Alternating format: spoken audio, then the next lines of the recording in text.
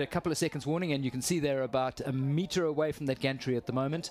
And what you don't want to do is to get stuck against it as that gantry comes down. It's a weird distribution of boats. You've got 4, from that third set of buoys from the left, you've got 4 between 2 buoys. Then further across, you've got one boat all on its own. Gantry drops and they're away clean. The women's K2 Junior is underway as they head off downriver with the current coming from behind them.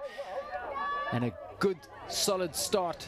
That's Reese and Kmetio from Hungary. Hungarians always in the women's K2 are a force to be reckoned with. Meanwhile, on the left side of your picture, third one up from the bottom, that's the Spanish. They're leading there. Croatians in shot. And the Hungarians in the yellow boat just to their right. The one thing we did learn from yesterday is that the teams through their training There's have... your world champions right there on the left of the group, and the Argentinians, Duthat and Pedrotti. delivering against your expectations that they were going to be hot, and they certainly came out of the blocks like scalded cats. So nicely organised group, no real danger of contact just yet. And it's the Spaniards leading. Big, safely well organised group. Great Britain tucked tidily in the back, told you they were good. Hungary to the right. And do that, and Pedrotti in the green boat just to the left of the leader. So one long lap with no portage at the start of this event. With Yaristi and Figueiredo. It was Figueiredo and Fernandez at the Europeans, and this looks to be an upgrade for sure.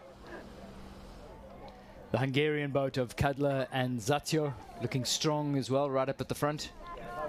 And as they come across, it's going to get a little bit tight, or they're not actually coming across. I mean, that's... You wouldn't see a group that shape in the men's race, I don't think. It's just they've come all the way up on the right-hand side there, the yellow boat you see, and normally you would expect them just to come slowly across and join the Spaniards. And the Hungarians have powered their way into the front, so they'll expect the formation to reshape itself around them. No. It looks like Italians to the Hungarians right. That's going to be Burnett and Crivero. And then closest to us is Denmark with Anderson and Hinger in the sort of yellowy boat with the white tips. Singer and Smith just behind them, tucked in at the back of the group, looking very comfortable and composed. Good opportunity now to introduce you to Bridget Hartley, who joins us here in commentary. Bridget, who we've got to sort of confess up front, because she's probably as nervous as she was when she's racing as an athlete lining up in London in 2012, because you're wearing a different hat today, Bridget. You're Bridget the coach. Yes, it is a little bit different, I must say. I feel like I was super nervous, but I had to show a poker face because the girls that I coached were more nervous. And even the other South African crews were asking me for tips before the start. But it's really a pleasure to be able to give a little bit of guidance when you see the nervous faces. So just unpack it. Hannah and Taylor, your boat. Yeah, so they're a really young crew. They're only under 16. So we convinced them to come and race to get some experience so that they can come do it again before they leave the under 18 category. So it'll be a tough race for them, but it's really nice that there's another strong South African crew on the water as well for them to look up to. This is their first time on the big stage, and I was warbling on about it earlier. The nerves, I guess, are your biggest enemy on your first big international outing. 100%. I think for all of these girls, it's tough being a junior at a big event like this, seeing all the other competitors. With the Europeans, at least they get to race each other. They get to be almost on a half a world stage, showing off what they can do. And for South Africa, we often are a little bit left behind, especially in the junior category. The senior men always race really strong against each other, but the junior categories, it's tough to be at this level at home. One of the things that Georgia made such a good point about training down in Cape Town is that they benefit from training with senior men because they have no alternative, but then you learn to be pretty streetwise, particularly in bunch racing. Yes, exactly. So I think that's been a really good draw card for them. I've got my junior girls racing with some of the Maritzburg College boys, or training with them as well, so we've thrown them in the mix, but definitely getting experience on the world stage counts the most. Thanks, Bridge. We're going to tap into your expertise on and off throughout this, but lining up is the second half of it. Ivan, let's take us through that under-23 men's C1 race, which is just about to get underway. So we got Derevensky from Ukraine, fourth at the Europeans, and his teammate Melnik just under him. Then Samandre from Hungary, Chisholm, who we saw racing the juniors yesterday, who did a really good job, even though he had that flappy foot that we kept commenting on. I ticked his coach with that yesterday. Aries from Spain, Pincas, who we also saw yesterday from Czech Republic, Barbal, and then Petschauer. Pinheiro from Spain, Vilga from Poland, Jenkin from Australia, Plusik we've already seen from Hungary, Sartori, Quadricolo we saw yesterday as well, Rotundu and Ozumi. Ones to watch really, Vilga is the man, but he struggled so badly getting around the turns yesterday. Frankly, I mean, it's rude to say it probably, but he looked a bit of an amateur going around the turns compared to the others. For a European and world silver medalist, European champion and world silver medalist, that seems odd. Away they go.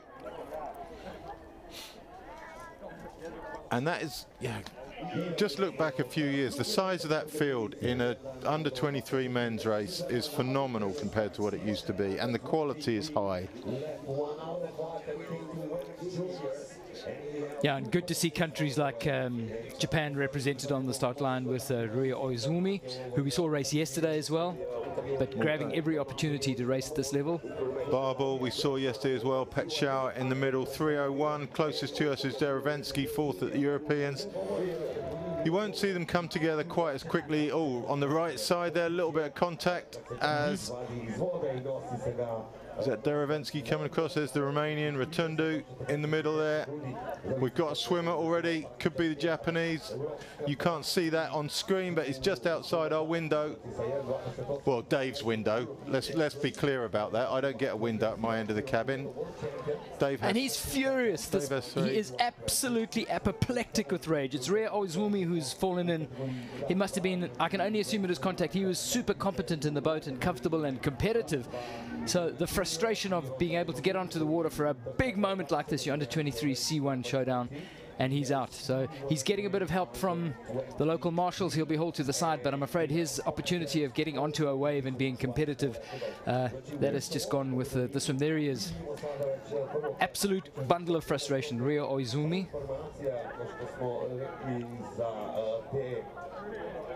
But back at the front, you've got three together. We've got Derevensky, Aries and Barbal there, all together at the front.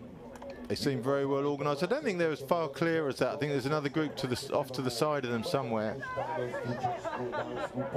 You see two more bows just behind them. There is Derevensky.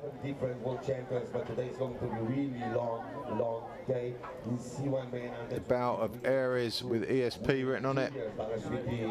And there's the other groups. A little bit further back, these guys, the Italian, Ukrainian.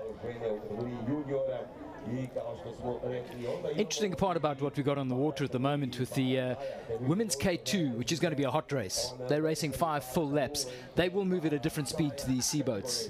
And there will probably be a stage where there's going to be an overlap and an expectation that there'll be some sort of courtesy observed to the quicker boats coming through on the course.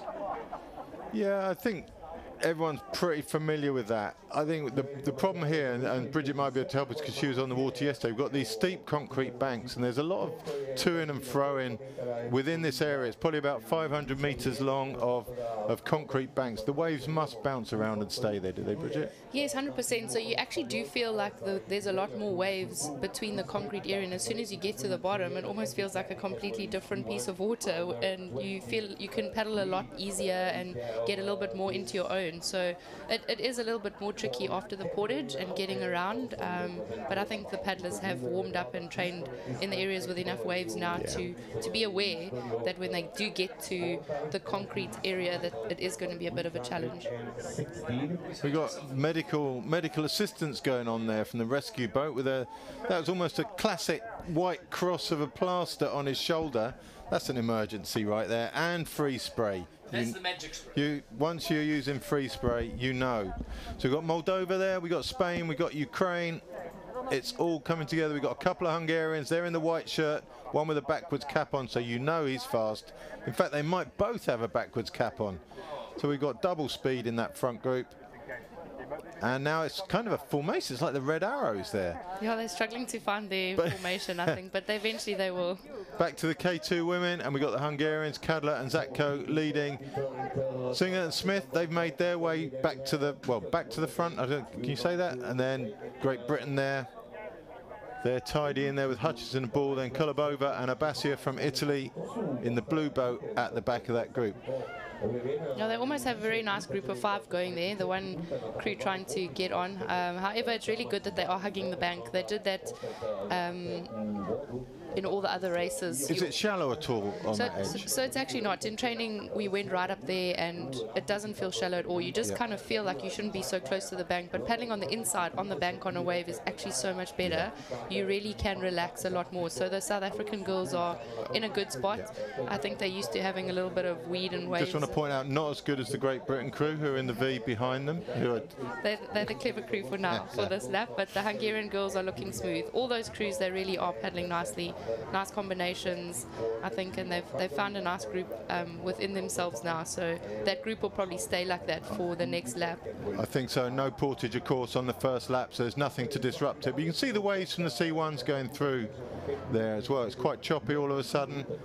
Second chase group is the second Hungarians, Rees Kmetko, Josti and Figueiredo from Spain, Anderson and Hinger from Denmark. They're all kind of in there somewhere. And it's quite a close group of 5, followed by a group of 4. It's good racing here, but it's Kadler and Zatko from Hungary. They won at the Europeans, and that's always a reasonable indication of form. But Rees and Kmetko, they're not up there just at the moment. They're in 6th place. They're leading, kind of leading the second group. And Rees had a torrid day yesterday, Dave, as well. So, yeah, she didn't really make the front group, but she did join in later.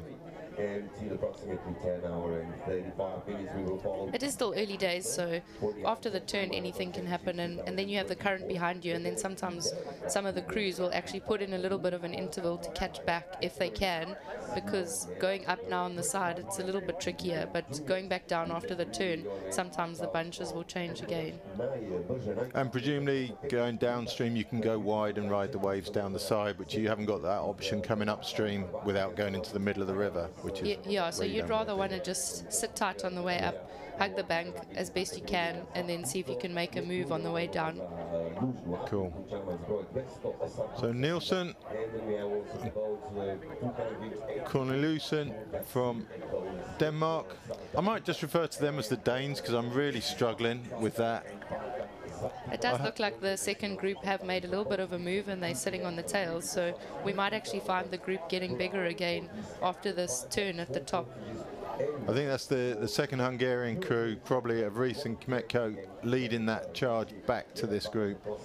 We saw her come back twice, 3 times maybe, yesterday in the K1 race. And then she's for sure got determination and she'll do the same again today. C1s going around the bottom turn. We're looking at Barbel, Plusik, Aries, Derevensky and Vilga. Yeah, so this turn might create a little bit of a break, especially if they can see that happening, but if they go up along the side they'll be able to form a group of 5 again. So leading out there, Plusik from Hungary, then the Moldovan, Barbel, Derevensky in the yellow cap, and then the Spaniard Pinheiro. And surprisingly, Vilga didn't get round that turn very well. He's got a whole day of that. He had a whole day of it yesterday. You've got to say, the Moldovan there, Barbel, is making a big mistake going up the middle of the river. 100%. The Hungarian's going to pull away. As soon as you take that turn, you have to just go right. Or you almost can skip that last red board. Yeah. You can skip it completely. You don't have to go close to it and go right towards the reeds. Otherwise, you are definitely working a little bit too hard. And he is too far out in the red boat there, for sure. But then I guess in the C1s, you have to trade that off against paddling in the rougher water, where they haven't got the steering. I think it is tricky depending on which side that they're turning and which side that they're putting their paddle in. Yeah, we have the K2 girls coming past us on the left, and they've definitely formed a bigger group. Such an amateur Bridget, you can't comment on things that the public can't see. Sorry, So, I got like, excited. this is entry-level commentary there, Bridget. No one can see that. We're watching the canoes. I was hoping that the cameraman would hear me and he'd swap over. Yeah, keep hoping. So, Plusik, Pinheiro, Barbal, Derevensky, Vilga at the back there.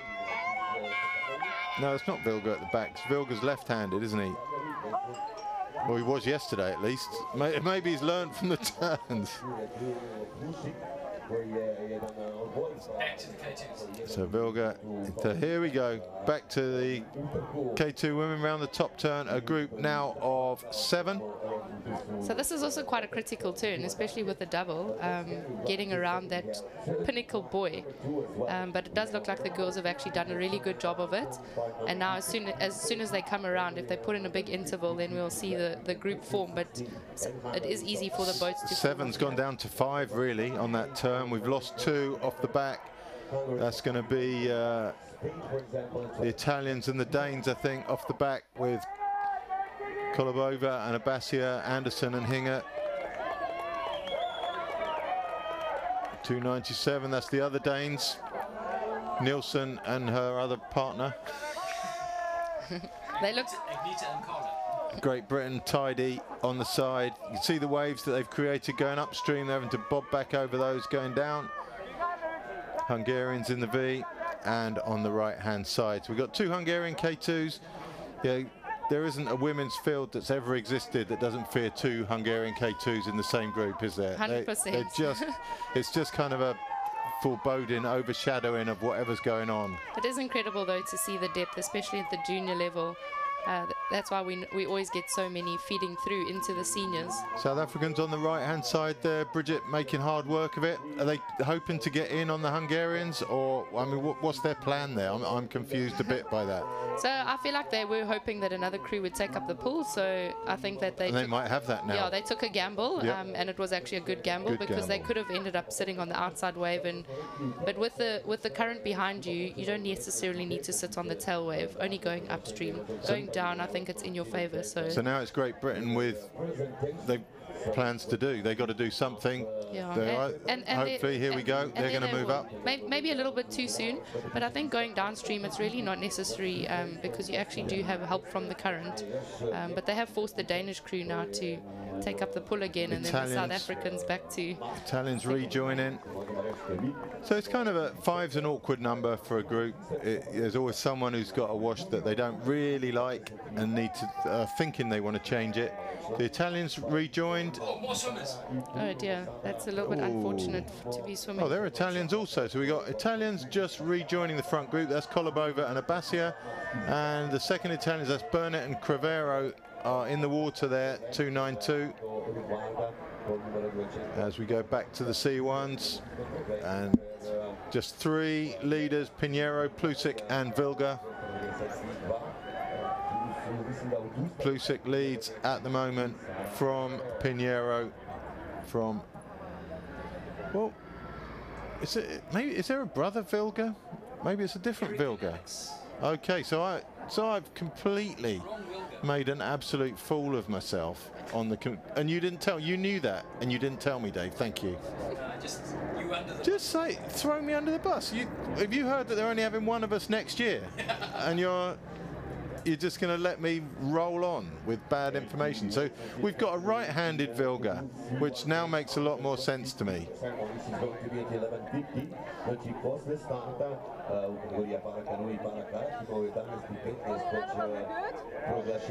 They've definitely made it a little bit easier for themselves now, having a breakaway of 3, I think, in the C1 group, especially coming around the top turn.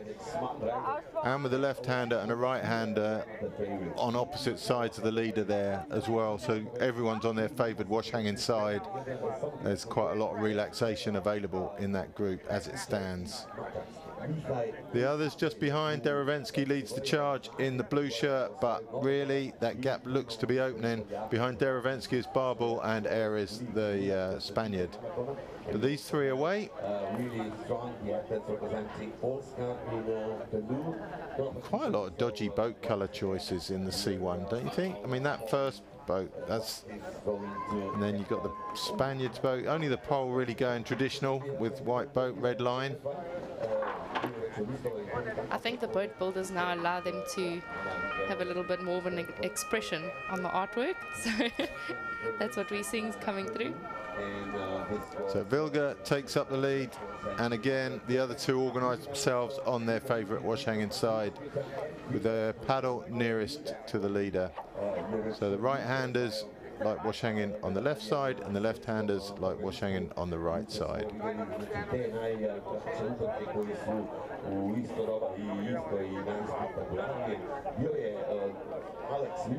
Is it possible to be competitive without a cap? Normally on backwards. Well, you got to say Pinheiro's doing well in that group without a cap. But the backwards cap, well, yeah. I think you're right, Dave. I mean, 2 out of 3, you've got to look at probabilities. And cap wearing does seem to... Probability alone will get you into that front group. So no portage. This is their first lap, obviously. But we also don't know what hairstyles they have underneath there. So if they have some wild hair, maybe that's what they're holding down. And back to the junior women's K2, a solid group of 6 still. Hungary, Great Britain, no, Denmark, sorry, then Hungary, Great Britain, Hungary in the V-wash, South Africans on the left of the group, Italians in the blue boat, picking up the pieces at the back. So Nielsen and co leading out for now as they go down to the bottom turn. It does look like they're looking across to the left to almost give someone a hint to take up the pull. We'll see if the... And there's a lot of that, Bridget. For people who haven't been there, there's kind of... There aren't rules, but you know when you're being given the nod, and you know if you ignore that nod, doesn't really make you very popular. No, 100%. Often people do paddle down a full length before they do change, and only after the pull does the group change. But when there's a big group like this and somebody's feeling a little bit uncomfortable on the outside, that's when we still saw the intervals earlier, and then the group changes halfway down or halfway up. Yeah. So this looks very well organised. Denmark, Hungary to their right in the yellow boat, Great Britain in the red boat. Hungary tucked in the V behind, and that's Kadler, no, that's Rees and Metkovic in the back. We saw Rees yesterday struggling a little bit. South African world champions to the left. Charlie Smith in shot there. He's had a torrid time with a shoulder injury, but we would expect to see him back up the sharp end of these races at some point. It looks like there's a little bit of an interval at the bottom here, because those Italian girls were looking comfortable on the backwash, and now they've been thrown a little bit off. It's the other Great Britain boat there. Payne. Both raced K1 yesterday. So group strings out round the corner. There'll always be plenty of room on the inside on a downstream turn. Water will wash them down. You're right about the Italians struggling there, though. They're just losing contact slightly. Great Britain hopefully will just wait for the South Africans to go up the side. And it's 4 at the moment. South Africans doing a good job for us there. We don't mind that.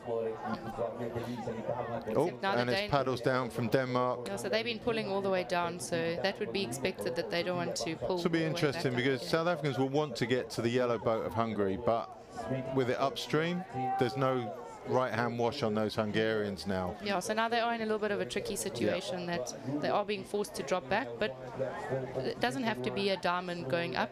It can be exactly how they've just reformed. 2s and 2s. Yeah.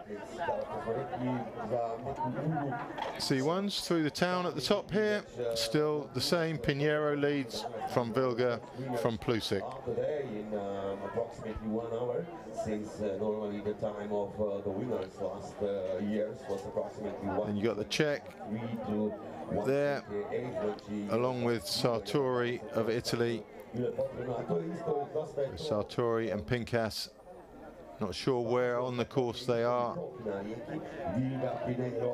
there's your leaders. They're going back down again, so they're halfway going back down. They've already turned at the top between the concrete, and now they're halfway back down to the turning buoy. 19-kilometer race. So 3 ahead, Pinheiro, Vilga and Plusik. Behind them, Aries and Derevensky. Barbal from Moldova, Quattrocolo from Italy, Samandre from Hungary, Pinkas, who we just saw with Sartori behind them. And it's well spread out. But the front 3 all glued together, at least for now, until the portages begin. The C1 guys are all generally pretty good. They haven't got rudders to worry about on the portage, and they all seem to run reasonably well. They really do, and it's also slightly easier to hold their boat in their hand, I think, because of the lip on the side. And they don't have any water rushing forwards or backwards. Yeah, you see them generally, they'll turn the boat over immediately, they get out, everything comes out, and it is a little bit of an easier life, but I wouldn't trade that easier life on the portage for a lifetime of kneeling up, would you? I must say, I did try C1, well actually C2 at a stage, and it was a little bit more fun paddling with someone who knew what they were doing, but by myself I think I'd just go around in a circle. Wouldn't get that J stroke right, so it's quite an art. I did enjoy training with them a lot though, because the C1 men are the same speed as the K1 women, absolutely. So they are great training partners.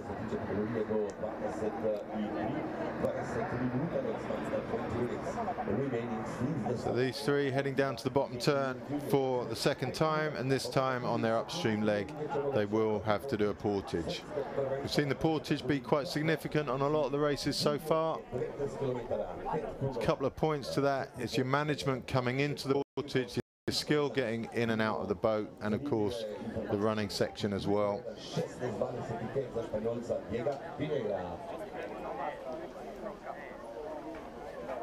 But everything looking pretty leisurely up the front of the men's C1. Gonna leap in here and throw a question to Bridget.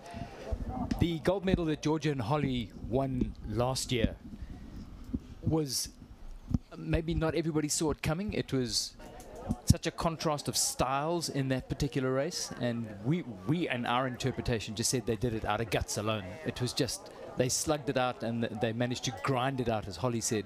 What is the impact that that gold has had on the younger women in South Africa? And I ask you that because you're coaching a bunch of them who must have watched that race and been impacted by it.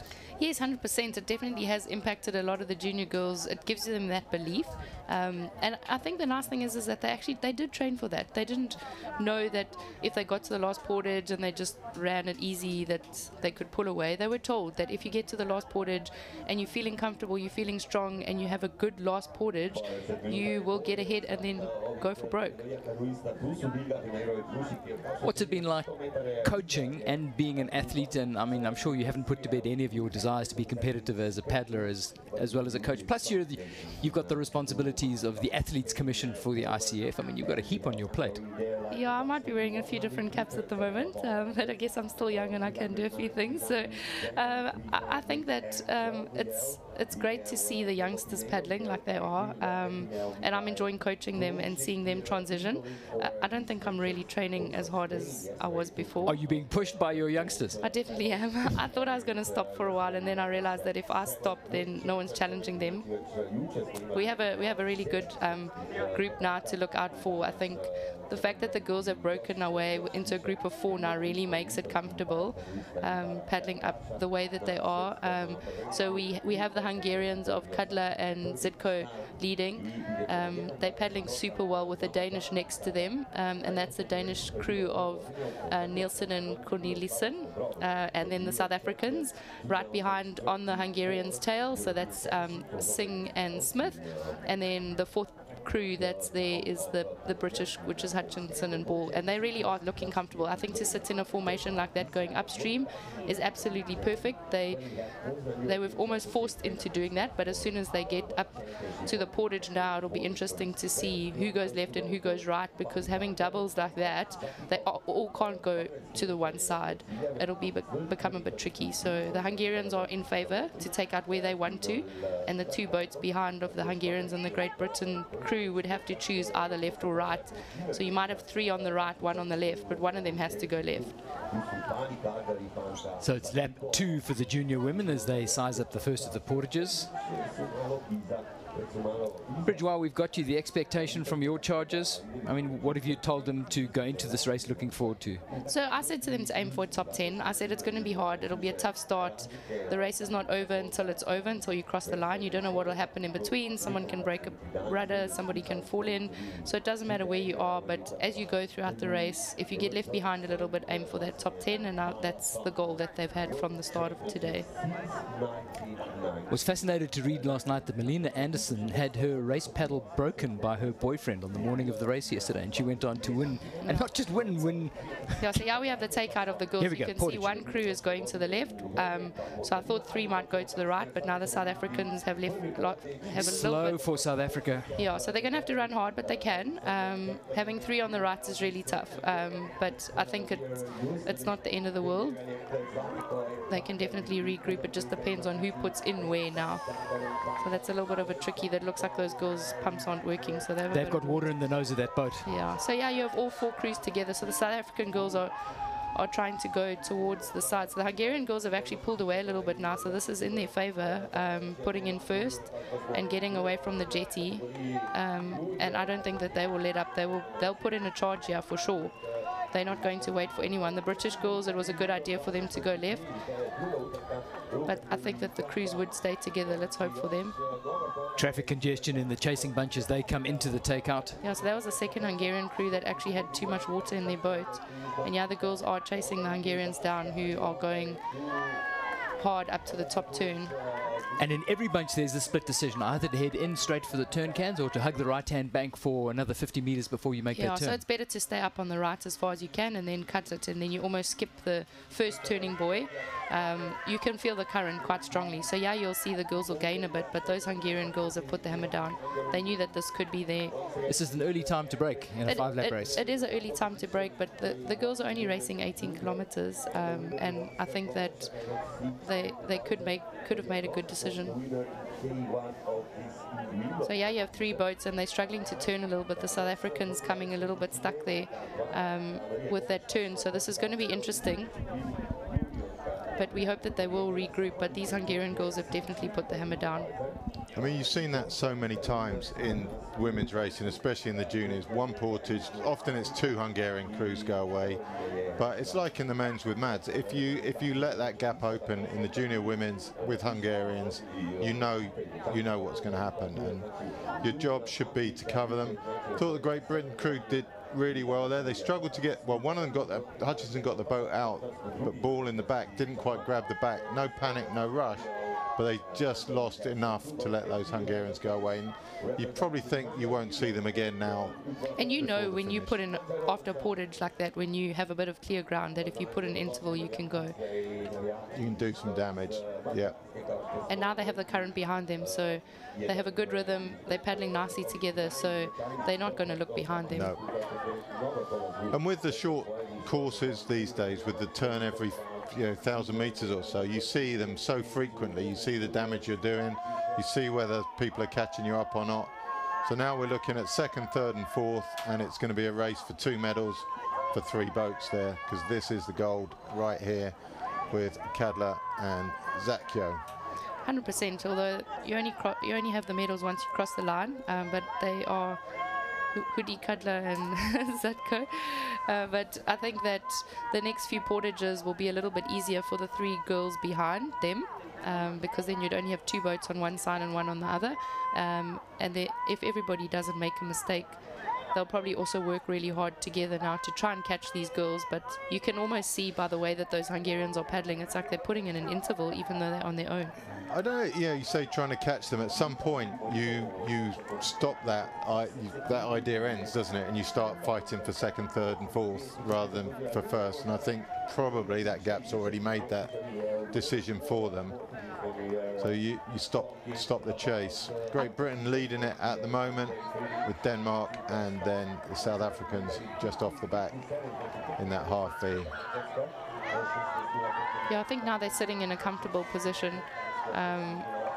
the South Africans and the half-V. There's no reason for them to interval up. Yeah. I think they work quite hard on the portage and trying to get around the turn.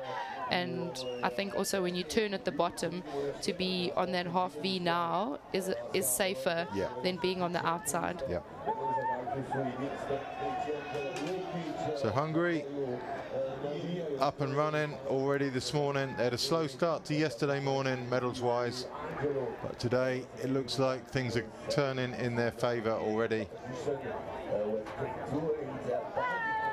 Great Britain lead Denmark and South Africa.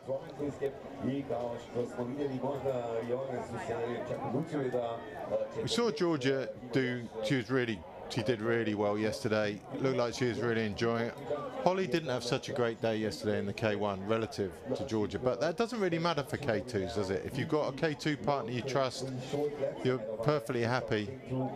So I think that when they raced their national championships, there was a bit of a gap as well. So I'm not quite sure what Holly's expectation was in the beginning. I'm sure she might have wanted to be a little bit higher in the field, but Georgie really had a really great race. It gave her confidence going in, yeah, but the fact that they both are coming off of being world champions last year and they're great friends and paddle well together, yeah. I think that it's almost like yesterday's become a blur already. Yeah, that's what I was hoping to get to, is just that you don't have to have the two best K1s in a K2 to make the best K2. Not at all. It's all about making that boat go as fast as you can together, and often you have two crews that are not, like you said, the fastest, but they make the boat combine well. It is all about making the boat go fast, with feeling each other in the boat. I think we're a sport that tends to train primarily in K1s. We're not, unlike rowing, which starts in big boats and works their way, you know, it's only the freaks and weirdos end up in the singles in rowing. But rowing typically is a crew boat sport, where we tend to be an individual sport. They get together for crew boats less frequently. Yes, I think that's true. It's probably because there are more races that take place in singles than doubles, and it is also at the end of the day to put those crews together. Which is a skill in itself. That's your job as the coach, right? Yes, to try and see who's the best at combining. And try different things. I think that's also about being brave as a coach. The C1 guys look like they're super comfortable again in a formation. Bad news for the Swedish team there, Nilsson and Siftoft. Not sure if they've abandoned the race or they've been abandoned. It wasn't clear on the heading there, but either they're sort of, yeah, we might see them in the... We hope they haven't been abandoned in Metkovic. Yeah, that's it. It could be. See them on the adoption agencies later on in the week. But yeah, tough day for them. There could be boat failure, equipment failure, it could be illness. So the Hungarians will be coming up, or the C1 with the Hungarian leading will be coming up for their first portage. I think we're lacking a bit of cowbells and drums for the Hungarian support this year as well. We normally, I mean, we'll get it next year, won't we? In Jura next year, we'll have cowbells and drums. 100%, they'll be out in full force. I feel we're lacking that this year. But Plusik leading into portage number 1. Vilga coming across to go right. Yeah, so this looks like they'll all three take out on the right-hand side, but with the C1s, there will probably be more space on the jetty to be able to do that. Oh, it's Plusik coming round, yeah, to the left, 2 on the left. Oh, they're going on.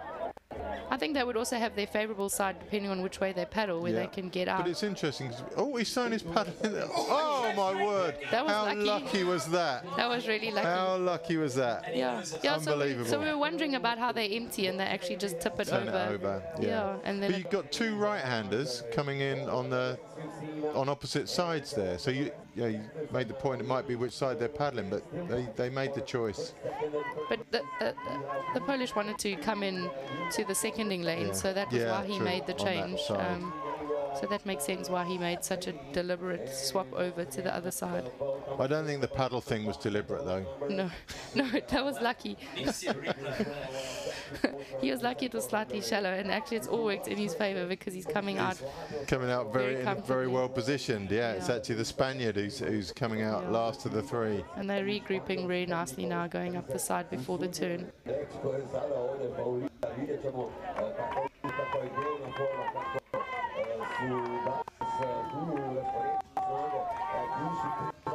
So they're all together still as they go up round. Oh, we've got a message in our private channels here saying the Swedes are back in the race. They're no longer abandoned.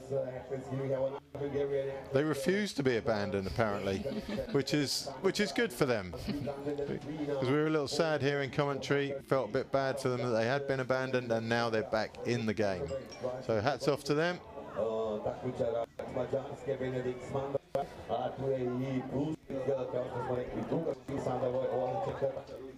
Lap 3 of 5 for both races here.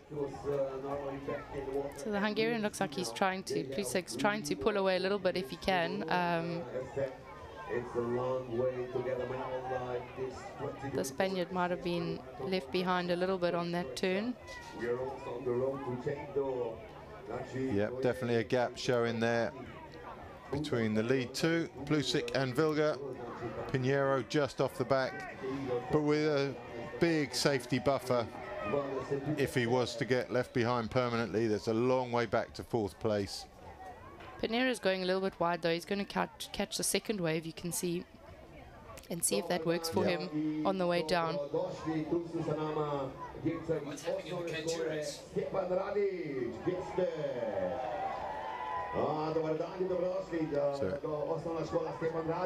All the C1s spreading out quite a lot around the buoy, the turning buoy, with only 2 crews in the front. So yeah, Pinheiro, as Bridget said, he's moved out wide to take advantage of slightly smoother water and the waves that come off the back of these two leaders.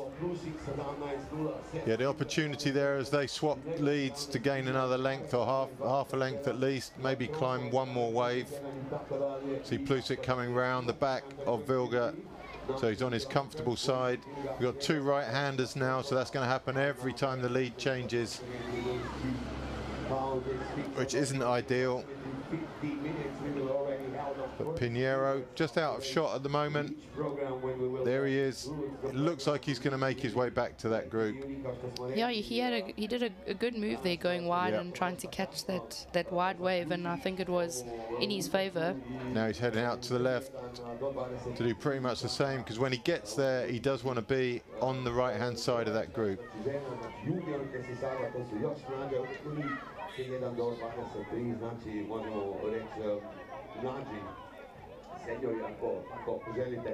So all almost back to normal in the C1 as we move over to the K2, and that's further back down the field. So that's a second British boat. Yeah, so we're looking at Danes. Sklenarova and Payne. We're looking at the Hungarians, Rees and Metkovic, after their disastrous first portage, and with them is... So here's our leading Hungarian girls. They still are Zatko and Hudi Kadla, hugging the bank properly there on the side, staying out of the current. Year on year they produce a K2 that is capable of paddling away from most of the field. South Africans obviously did their job last year and took the win, but we've seen this so many times in the junior women.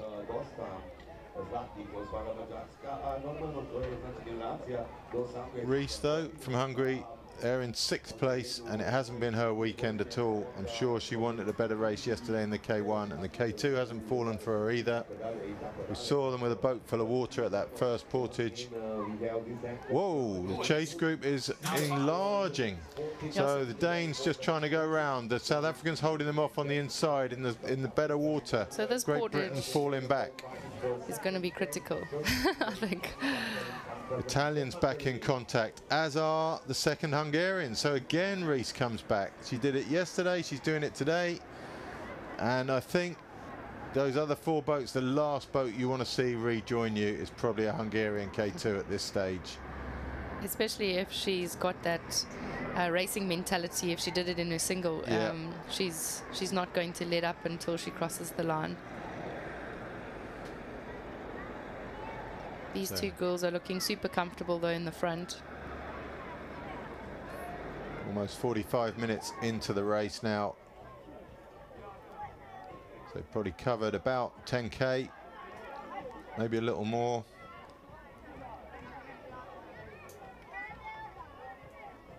And a 5-boat chase pack led by South Africa, then Denmark, Great Britain, Italy and Hungary.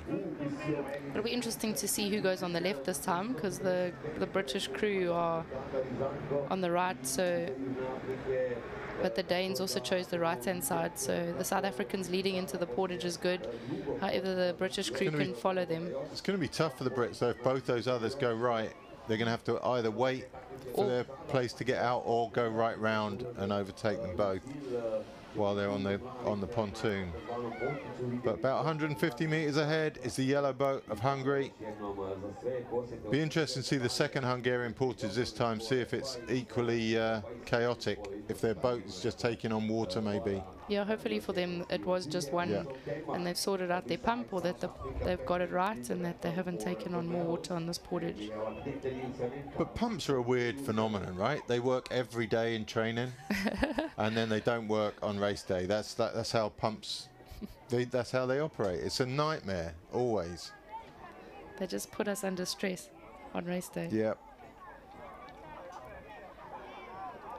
These two, about 150 meters ahead.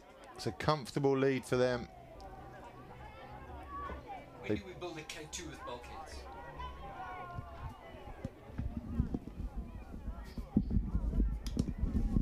Begs the question, Ivan, when do we start building K2s with bulkheads, Bridge? What are your thoughts on bulkheads in the K1s, the sealed compartments front and back, which stop the water filling in? Yeah, I'm not so sure. I think portage time, the Hungarians are taking out on the right-hand side, under no pressure, 150-meter lead. Look at that. It's as casual as you like. And they're going to come in for the portage lane. They're coming into the feeding zone. They've got their juice bags in their hands already, ready to hand them in to make sure that there's no issues. Mind you, that's gone already. So into the feeding zone they come. Hungarian team is well drilled when it comes to looking after them. Super smooth. No, only one paddler reloading on juice.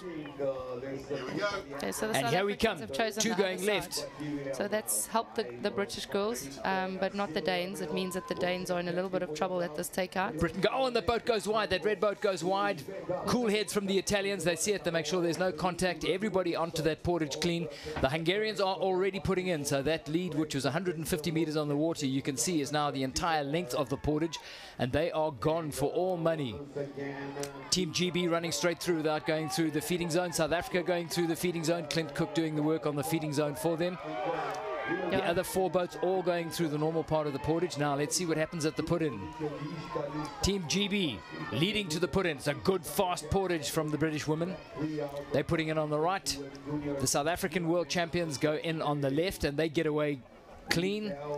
Yeah, so both these crews are going to try and see how hard they can go now, to try and break away and make two gone at the front. Smaller. This changes everything in the chase pack.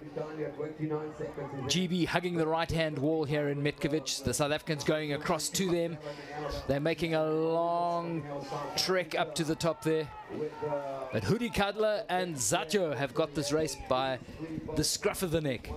Yeah, they've already turned, and I think that they definitely have found a second wind there, coming around the corner. You can see the Argentinian girls taking out, struggling a little bit with the back paddler. That often happens on the left side with the angle. You come in too sharp. It's fairly clean portage, but quite slow from some of the girls there. The two that got away, South Africans and Great Britain, didn't do anything special. In fact, the Great Britain kind of bit of a dodgy exit, but now they're two away, and I think that's two motivated boats. I think they'll be quite happy. That's a solid silver and bronze there if they work together. 100%. If these two girls work hard together and they keep sharing the pulls and don't make one of them work harder, I think they can make a good break. And it does look like the South Africans are putting the hammer down there to take the lead with the British girls on their wave. So the one big question, I guess, behind them is the Hungarians, who do seem to be able to catch up, even though they lost a lot of distance on that first portage, and they've closed the gap, so they've still got potential to get back. I don't think the Italians can make it. I think they definitely do. Like you said yesterday, they didn't give up, but it all depends on, I think, who's with them paddling going down now, who's going to work hard, because if you keep working hard on your own, eventually you're going to burn too many matches.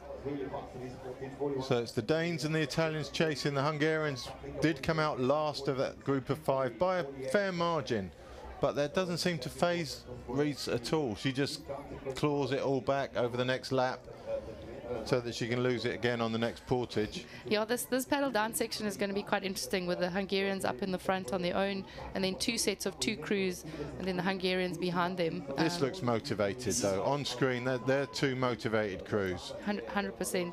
I think that they are chasing down as best they can, Yeah. because they know that these girls in the front are going to tire towards the end. It's natural when you're paddling by yourself.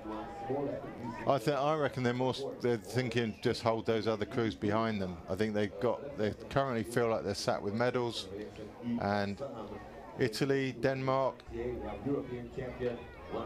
Well, oh no, they were the fastest times on there on the portages. So we got Italy and Denmark together with Rees and Mitko just after them. So these 2 sat in silver and bronze at present.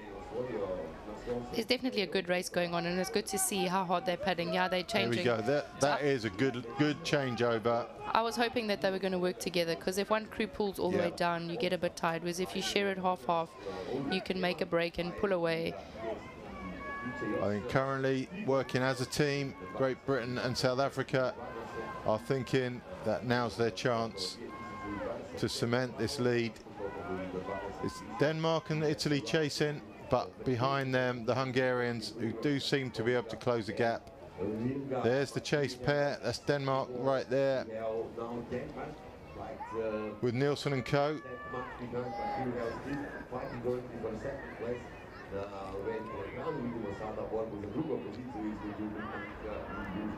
The downside of making a run for it like these girls have is if you do get closed down, it's really depressing.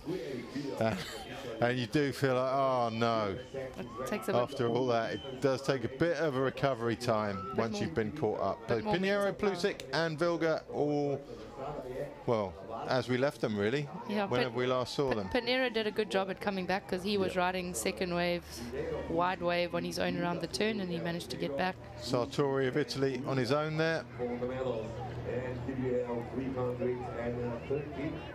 Poi abbiamo visto Davide Sartori con il numero 313, insieme di Epic Italy che in momento al 9 posto.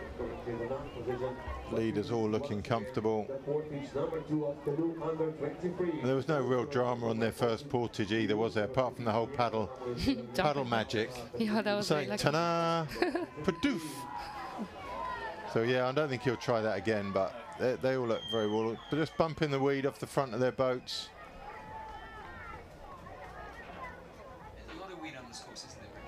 Yeah, so there is a little bit of weed. I think there's less than when we first arrived, probably with a little bit of the winds and the current, and maybe some of it's washed down. But you can see it, and then try and make sure that you don't paddle your nose into it.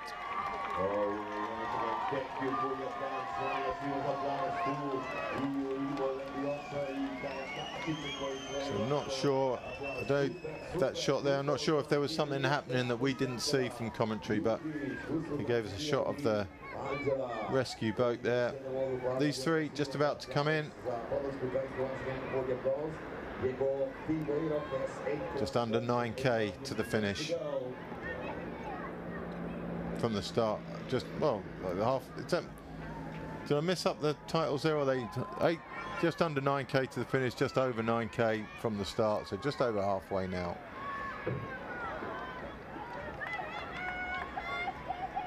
All 3 sharing the lead. Yeah, the Hungarian chose the left side to take out last time, so if he does that again, then it will make it a little bit easier on the right. 2 right-handers and a left-hander.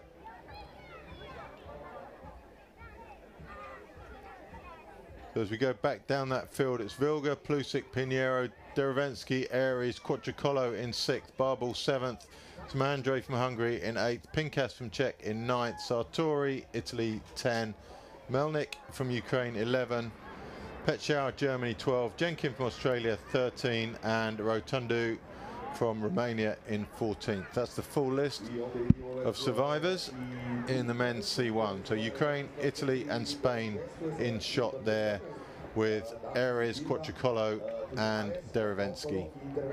So we have 3 athletes now, approximately 160 meters behind, fighting for spots number 4, 5 and 6 versus the Facetri 5 и 6. So once again we will see the next voltage for Miss Canoe. Facciamo un video voltage, izglasa izvode I to će biti prvi. Je još jednom rekli smo Španjolac je tu. Junior women's K2, it's still those 2 crews away by about 25 meters ahead of the chase of Italy and Denmark. Hungarians don't seem to be catching up this time, they're 40 meters behind. So it's K2 race, although we haven't been seeing it, it's pretty much as we left it.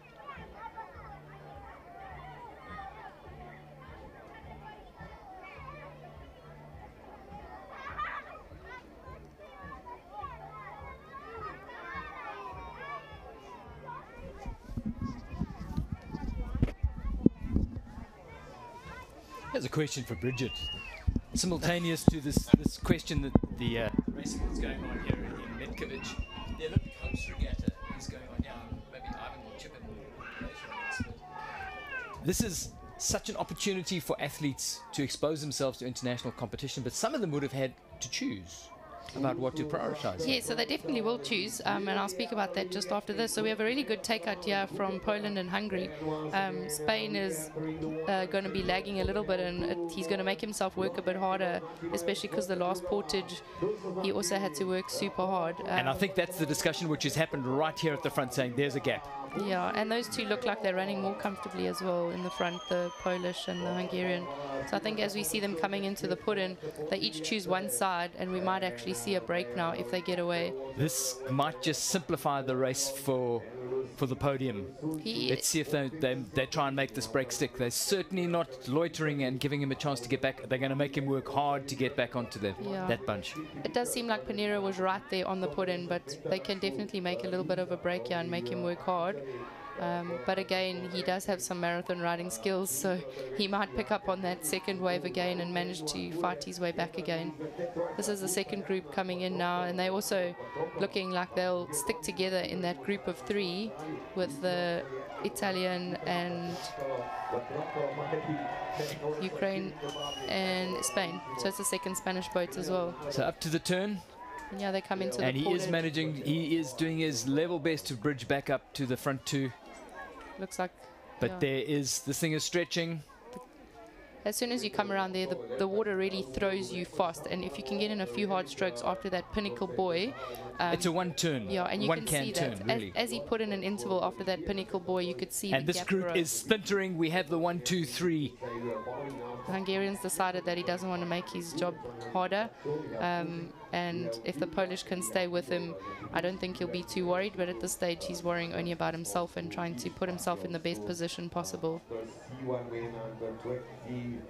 Mihaly Plusic, who's won the award for the funkiest boat finish definitely in the C1 racing of this year, but has now seized the opportunity to find some clean water at the front of the C1 race and hauling away from the pole. Yeah, I think Volga's making sure that he's going to get contact again. He's coming back up on the left. But I think this time around for Pinheiro, it's going to be too hard. He's not going to give up for sure, but you can see him trying to find that second wash. But it does look like the race for gold has been simplified. Bridge, zooming back to the Olympic Hopes Regatta, which is happening simultaneously.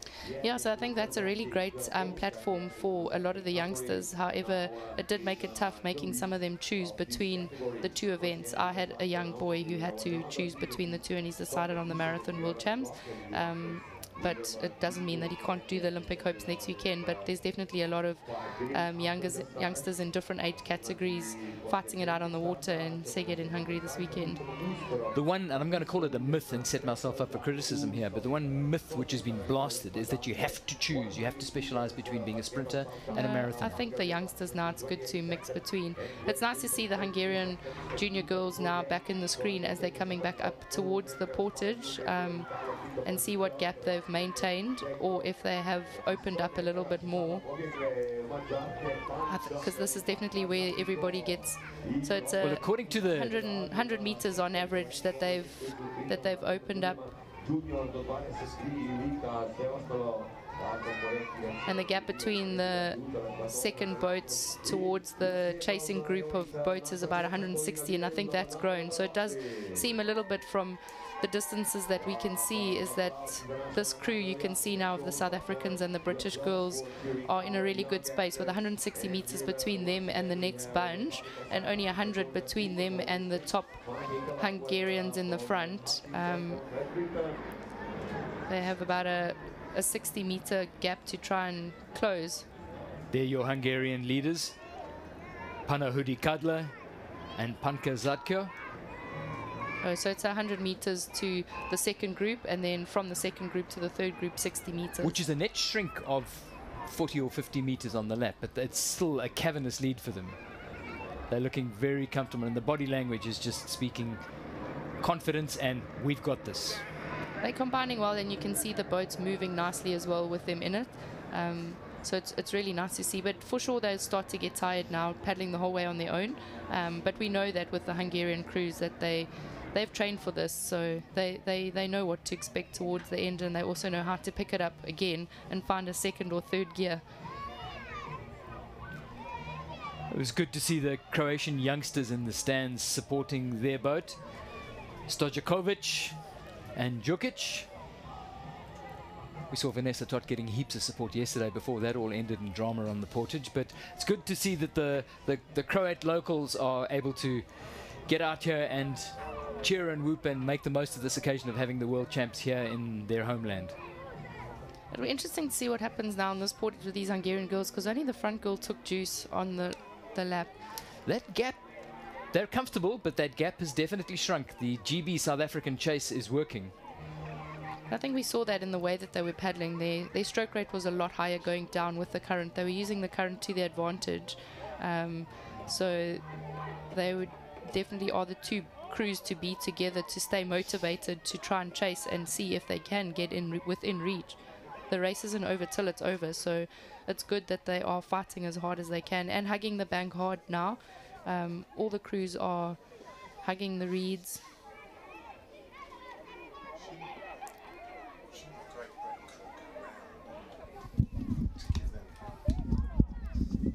I'm thinking, yeah, if they're working as a pair, Great Britain and South Africa, the Great Britain crew should have dropped round to let the South Africans, if they're leading, they should have the inside, right?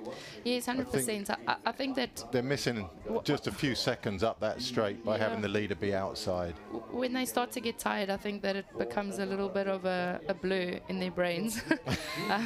And then you almost just hope that the crew on the inside hugs the bank even more. But you are 100% correct that if you're only two boats, you're wanting to be on the inside as well. Yeah, just put the leader on the inside every time if your motivation is to catch up, because that's just the fastest way of doing it. Hungarians up and away. So they had a really nice clean takeout, but you can see that the British South girls Africans now going left, pushing Great Britain going right. So there's some fierce fighting going on for second and third place, and they're definitely not going to give up until they cross the line. So I think that this portage is going to be an interesting one with the South Africans and the British. So every time the back of that British boat goes out, just hold the back in. The South Africans almost did the same thing. So I think they come in at too much of an angle, and they need to come in, the person in the front needs to come in less aggressively. That's chase group behind them is not too far behind. The front gap's about 100 meters, then to the third group is another 60 odd meters. Italians out well, Danes out well, Hungarians struggling again. They got a boat full of water again. Yeah, so they definitely look at it. That's a lot of water in there. Maybe, I don't know, too much for paddle spray. Surely that's got to be a little leak or something. I don't know. Yeah, so you have the British and the South Africans. I think they'll both get away. The same plan and same routine as they did on the previous portage, going up on the side, the South Africans were on the left. We've still got a significant distance to go. Yeah, we've got, as they come around this turn, I think it goes to lap 5 of 5, so we've still got a big lap and a small lap. There's still time.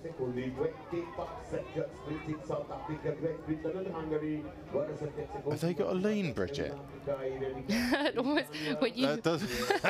That's got the old thing going on, hasn't it? Where the back person's out to the left and the front person's out to the right. Do you know what? Sometimes some crews actually make the boat go fast, even with a little bit of a lean. So I haven't asked them about that, but I could afterwards. But it could just be after the portage that you're not sitting in the seats in the right place.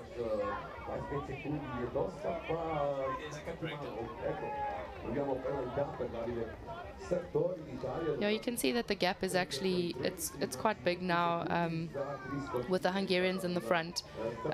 They comfortably paddling together and definitely not looking like they're tiring at all.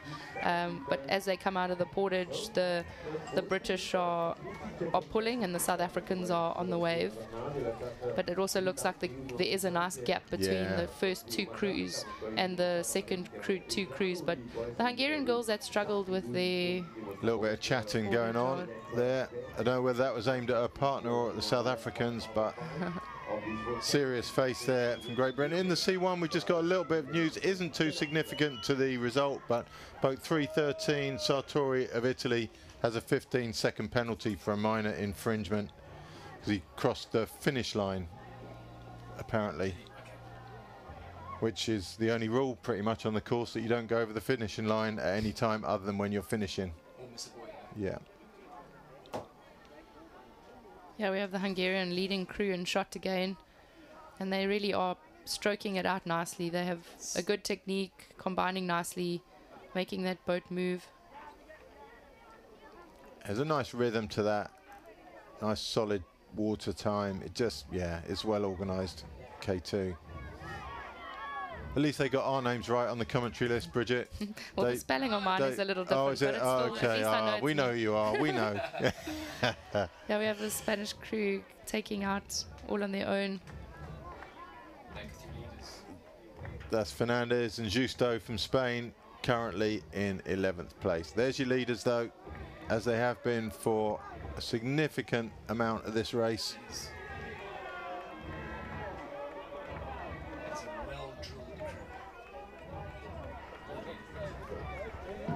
Oh, this is interesting. Panera's found himself back on the group. Unbelievable, so really. Back to a group of three. Yeah. So he's a never-die paddler, and he's definitely got some skills putting pressure back on the Hungarian and the Polish. He's the sort of paddler I really used to hate. I used to like to think that once you got rid of someone, they were gone. So write them off, get them out of the picture.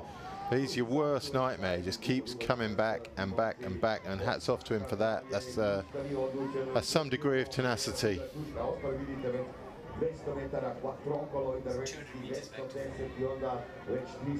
Okay, so with a 200-meter gap between the top three C1 men to fourth place, that's quite a big margin. So I think that we almost can comfortably say that these are our medalists for the C1 men's under 23 race. Going to put your money on anyone, Bridget, out of those three? I think I'll put my money on the Hungarian. Yeah, me too. He's been quite smart throughout the whole race. But Vilga is European champion. He beat him at the Europeans earlier this year. Well, then it'll be interesting who puts the hammer down, because Vilga definitely has looked super comfortable as well. Yeah. Even coming around the turn after the portage, he hasn't shown any signs of being pushed off or being dropped as soon as they came around the turn. And unless Pinheiro smartens up his portaging pretty rapidly, you can't catch up that much on the short lap, surely. Yeah, so if he does the same thing again on the last portage, then he will be fighting hard, but he'll still be getting the bronze. Not sure what happened there with the Moldovan. He seemed to have stopped for a picnic or something on the riverbank, but he's just come out behind the Spaniard Ares there. So I don't know if he, just gone off course or whether he needed to do a bit of maintenance. But he's still just behind Ares. He's currently in 7th place, Barbel of Moldova.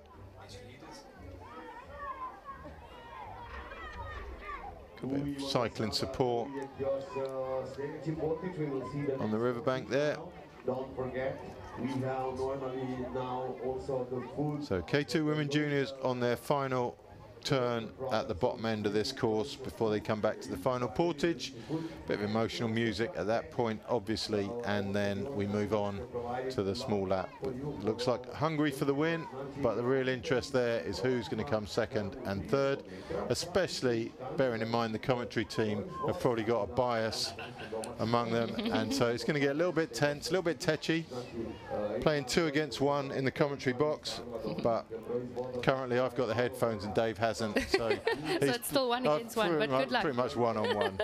I'm going to hold on to my headphones. I'm not going for a double South African commentary for the finish of this one. May the best crew win. See how close they are to the edge there. The Spaniard just tasting a few of those trees. So you really can go super close. Yeah. It is deep enough. It seems like when you're looking at it from here, I did test it out a little bit. I went up as close as I could on the wash of somebody pulling, and I never once put my paddle on anything. It just feels a little bit daunting when you're coming so close to the tree or the reeds, but depth-wise, it's 100% fine. And they both seem pretty relaxed about it there. Yeah, he's actually saving a bit more energy now, being on the inside, away from the wash sitting. Bit of recovery time, because he must have worked hard down that downstream leg to catch. That was a big gap. Yeah, he would have, and it was amazing to actually see that he did find contact, but he does have some skills in finding a wash at the back. He's not just paddling wherever he feels. You can see that he's choosing his line and finding a little bit of a second wash behind the boat. So Derevensky and Quattrocolo there. They're in 4th and 5th. Is that the Italian with the penalty? No, it was the other Italian who had the penalty, Sartori, further back down the field. So yeah, the penalty's really not going to influence the result of this one. Top 5, 6, all looking good.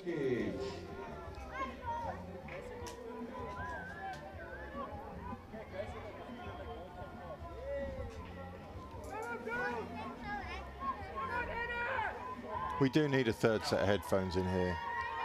Let's get back to the junior women.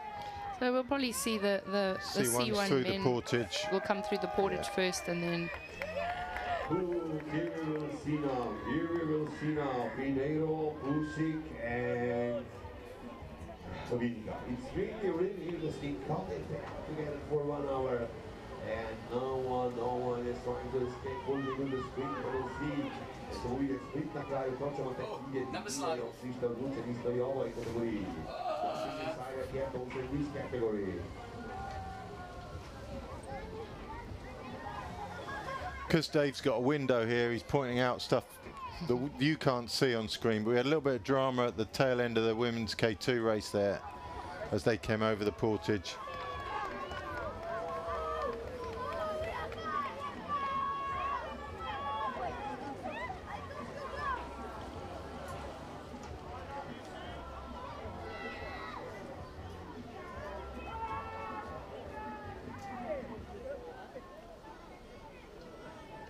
Could be the Swedes headed back down the course in the background behind these guys. All looking pretty relaxed coming into the portage. 2 more portages to do for these guys. Only 1 for the junior women.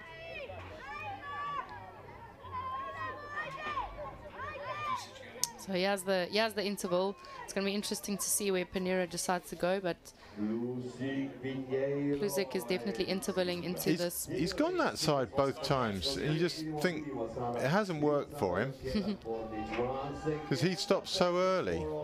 So there's not. Yeah, he has to get out second. So Volga's looking comfortable as Distance is already opening up. He's missed his boat again. So Panera Yeah, he's just a little bit shabby. Yeah, he's made it a bit hard for himself there. But he's still not giving up. He's going to go for it. And there's the hair, Bridget. There is the hair. We've seen it. This is like the big reveal on the final lap. He's been hiding that from us all the time, and now there it is. What a special moment. I think he's just trying to hide his little receding hair. Oi, I wasn't going to say that. I can't believe you went there. It's just a genetic trait, that's all. I studied genetics, so there's nothing bad about it. It's just something that is a part of your genetic. Kluzik is putting in and doesn't look like he's paddling away with too much urgency at the moment. Volga's definitely going to stay with him. So 2 away, as it has been pretty much on every lap. The Spaniard again falls behind. 10 seconds worth there. Yeah, it's under the cosh again. Maybe he doesn't care. I don't know. Just for the sake of tidying up that little bit of portage in, what a lot of work he'd save himself. We'll see the gap in a minute. Not too big. He's going to make it, isn't he? Based on the history of the last few laps, he is going to get back to them. But you wouldn't want that on the last small lap, surely. Yeah, I'm not so sure. Panera's paddling stroke there looked a little bit tired. A little bit laboured. Yeah, the Italian now is looking more confident. Quattrocolo and Derevensky, they're running through. I don't know what he's looking for. Maybe he's trying to see what the gap is and trying to decide who's doing what. But the two of them will definitely work together now. They look like they're paddling with some more urgency. There's your leader. There's a sense of urgency there too, I think. That's a little bit sharper than it has been. I think Kluzik is going to try to see if he can break away now. If he does, then I think that he's looking a little bit stronger in his paddling stroke.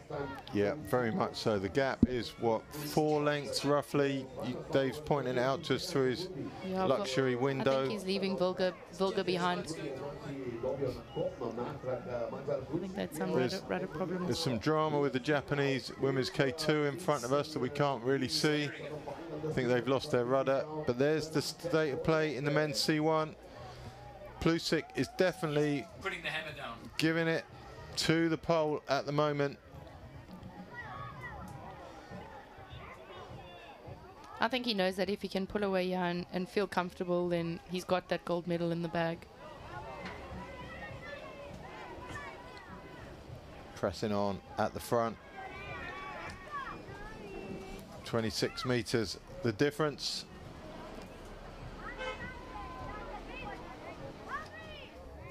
And there's your leaders back in the K2. Final portage for these two. They've been ahead for most of this race, and they're going to stay ahead for the rest of it. They're getting a good catch at the moment. You can see they're having a good reach, long reaches. As they put the paddle in, they're hitting the water hard.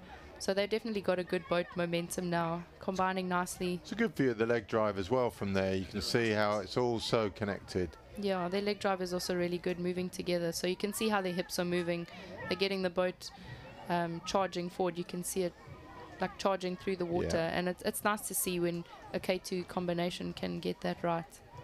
You do the same as me, Bridget. When you can't find the words to explain what you're doing, you did the actions for us instead, which is useless, of course, in commentary. But I do exactly that. That gave me a little bit. I thought, oh, that's not so bad if other people do it. So Bridget was in here giving it the whole hip action there as she was struggling for the exact words to use. And it was quite a picture.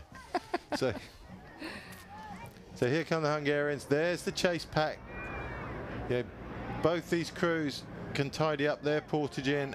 And if one gets it right, one gets it wrong, it's going to be significant, I think, on this one. Yeah, I definitely think that they're both making similar mistakes, and if one of them makes one less mistake, it'll be in their favor. But at this stage, they are in medal positions, so all that they need to do is keep it tidy and not make any mistakes.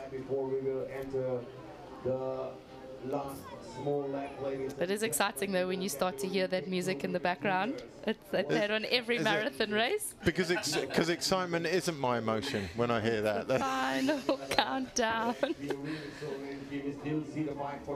So South Africans just arranging themselves so that they're ready for the portage. Great Britain lead in though. They'll hold that lead, I imagine, to the portage. Now they've got the inside and only a short distance to go. There's your overlap that you spoke about at the beginning, Dave. Just catching up the tail enders.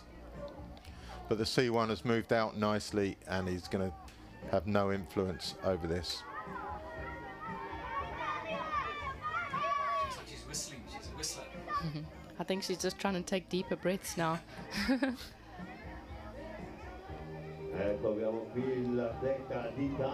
They're looking super composed, but for sure they'll be getting tired now.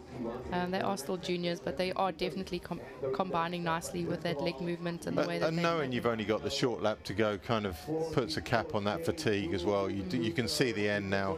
That's a nice shot actually coming in. So they come in nicely and they allow the boat to come close to the side. It's a little bit slow, but they have the time. Back person holds the back in as well as she gets out, and that's been the mistake from the other two crews. The back person hasn't kept in contact with the boat as they've got out. So these two clear and away. The gap's slightly bigger now. It's 175 meters back to the chase pair. There's the song. They know that they've got it. These two have 100 meters on. I was wrong that Great Britain didn't. No, she's just going to throw her juice bottle on the last portage so she doesn't have it around her neck. So Hungary running well.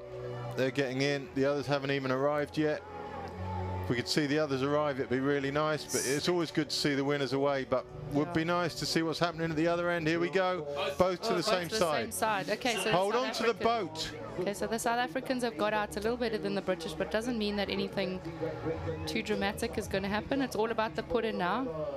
Who's running more urgently? I'd like to say that the South Africans are. Was that Batman in a black cape running down for the drink stuff? That's incredible. From Gotham City all the way to Metkovic just to rescue the drinks bag. So, yeah, giving us a bit of entertainment. So the only thing now that's going to happen is they're both going to put in on the same side. So the South Africans in the front are in a better position, and the British girls are going to have to push off and work a bit harder, and they're only going to get away after. But it doesn't mean that they'll lose contact. Both going to leave together.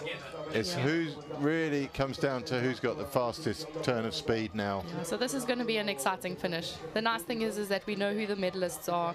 Yep. They've done the hard work. So the Hungarians are coming around. They're looking super comfortable. They know what they have to do to finish. But now the urgency is definitely coming from the South Africans and the British crew.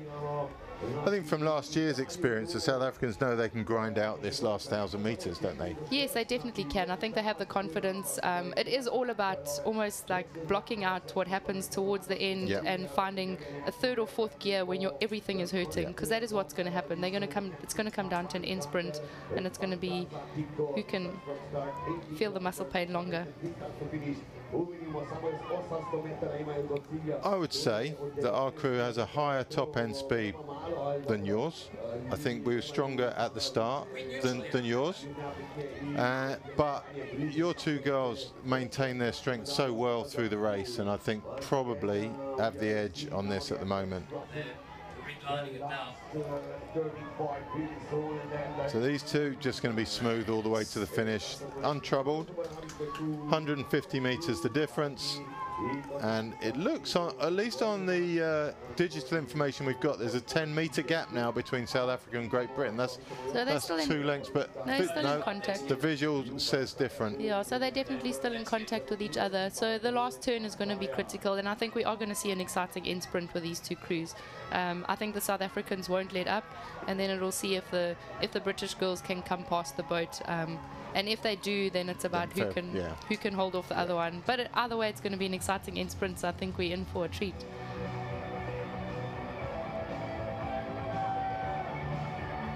The Hungarians have definitely put on a good show. They're still keeping their technique. They're paddling really well. Their boat's charging forward. That's lapping the Swedish crew. Now it's all down to adrenaline.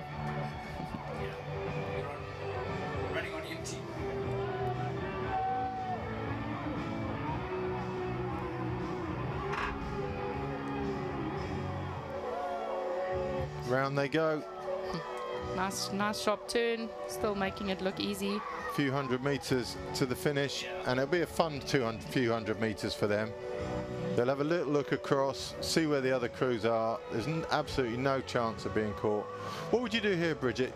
Would you come in and then come back out to the middle? They look like they're going straight to the finish, boys. Yeah, so they're going straight to the finish, but they've got no pressure. But if I was with another boat, I would go back up towards to the edge. portage, Yep. and then We saw that in the C1 yesterday, right? Here we go. Everything to play for here. It looks like the South Africans have a degree of control at the moment. Yeah, so they've had a really good turn there, and I think They that they did interval into the turn, which did put the British crew under pressure. So yeah, Hungarians opted to take the direct route from the turn to the finish, and I think that is a mistake. I think come across, get to the side. Yeah, so the South Both these Africans, crews doing that. Yeah, so now you can see the British girls are actually going more across, so they are trying to go away from the current. And you really do have to, when you're on the water, you can feel the difference. When you're looking at it from the commentary, you can't see what's happening. But you got to really hug the bank still all the way up to the portage and then do a diagonal across. We'll see the South Africans have closed 30 metres on the Hungarians on this lap, and that's going to be partly due to that. And they're going to close it's down to they've closed another 10 metres now as well. Yeah, the Hungarian girls haven't had that urgency though. They just need to stay composed and cross the finish line. And the gap coming down all the time between first and second. there you have our world champion junior K2 woman. Is that the hoodie? Oh, we've changed the tune though. We've gone to Rocky for the finish out here. Across the line they come. Hats off to them. That was dominant display for sure. And it'd be lovely to get back to the fight for second. So the South African crew's ahead, and they've just dropped the British girls, so they're not in contact. And it looks like the South African girls. So they are coming up, and they put the hammer down. Sorry about the two against one. Yeah, I feel like I've been bullied slightly, but hats off to those girls. I don't think the combined fight or the individual firepower of those two girls that was amazing. Is anything like the firepower of that K2. I think that's a brilliant K2 that overperforms. It overperformed last year and it's overperformed this year, and I think that's the magic of crew boats sometimes. 100%, I agree with you, and big smiles for both of these crews from South Africa and Great Britain. I don't think they can be unhappy with that. They're both on the podium. Tough race, but the Hungarian girls were definitely dominant.